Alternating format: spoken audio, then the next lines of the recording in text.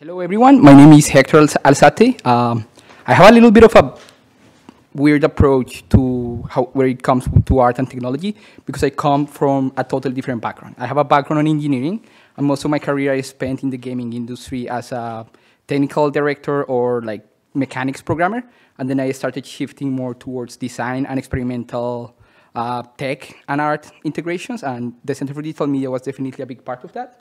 So today I'm going to show you a few different projects that I have worked on in the past, both as a creator, just as a technical supervisor, or like the dude that actually makes it happen, and with collaborations with different types of artists. So the first one is really dear to me because it was a self-initiated project with a bunch of friends. How most experiences often start.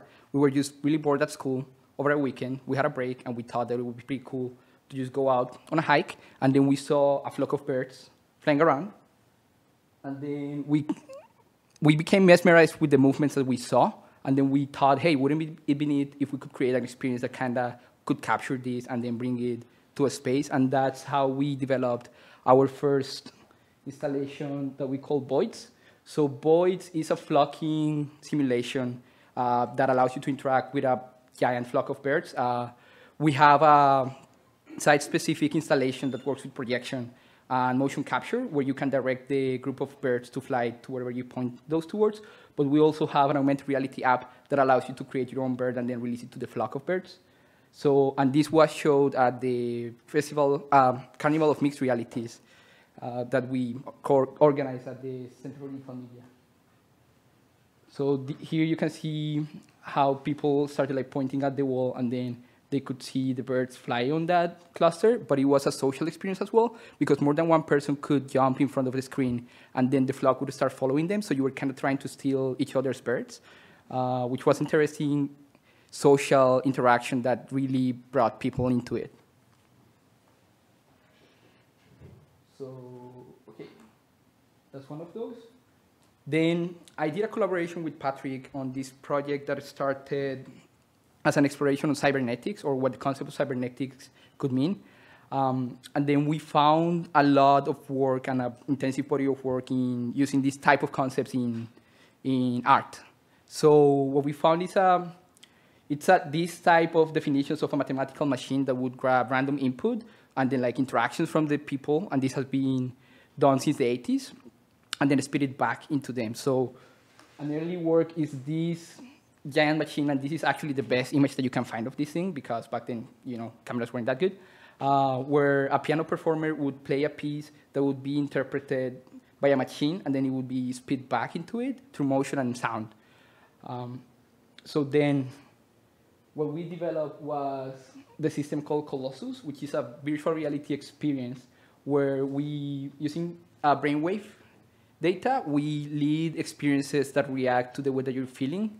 So it's kind of like a co-creation experiment with generative design and generative art, where the music that Patrick designed was integrated in such a way that could be controlled and react to your brainwaves, trying to like make you relax, but at the same time, if you were to relax, try to bring you into focus.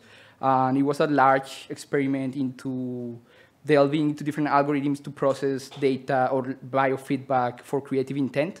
So that one was really interesting for me in terms of the technology that had to be developed in that regard. And that's something that is true for art and technology, and it's that the technology is not there already. So we have to develop it and go out there.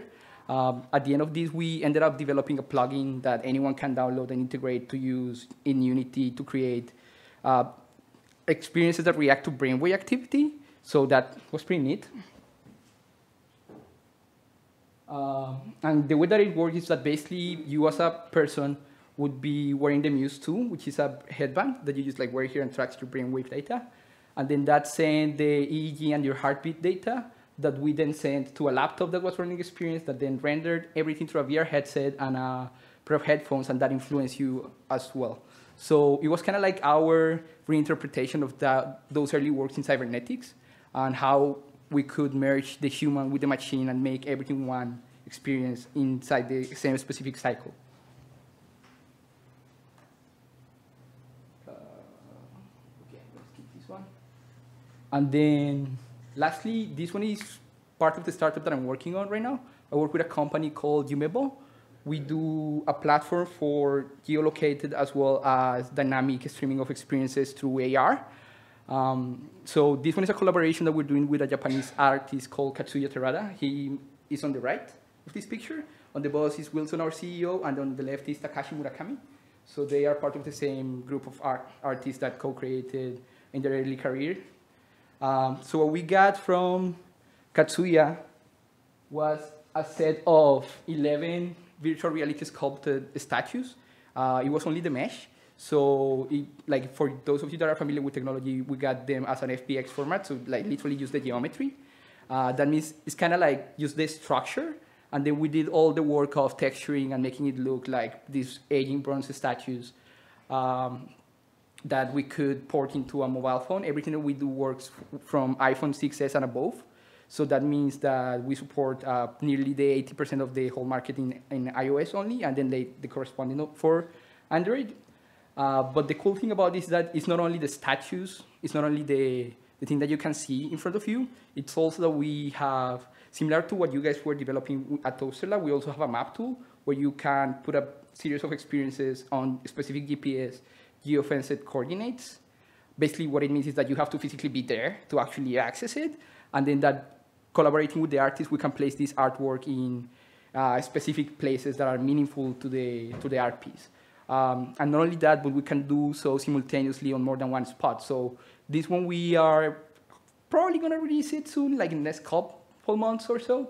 I have been saying that for a couple of months. So, but we're going to release it here in Vancouver, outside of his gallery in Japan, in Tokyo, and out in a park in LA. So it's going to be like a simultaneous art journey. Then it revolves around what's reality and what's real. So definitely check it out when we actually publish it. But it's not only the statue itself. We also can create interaction. So coming from the gaming industry, for us, interaction is a meaningful way to communicate intent, or a creative way to do storytelling, where you don't only passively watch artwork, but you are engaged with it by interacting with it, right? So I'm going to show you a little video of what that looks like.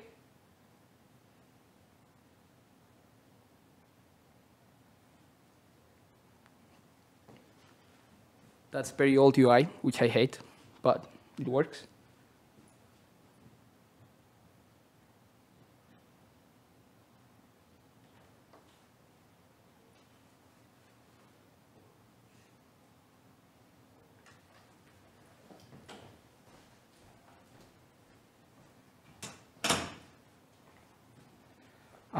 And that is pretty much it for me. So today I brought, for the show and tell afterwards, I brought the first 6 interactive statues from Katsuya Terada, as well as the flock of birds that we developed, both on augmented reality. So just like, come hit me up and I'll show it both to you. Thank you.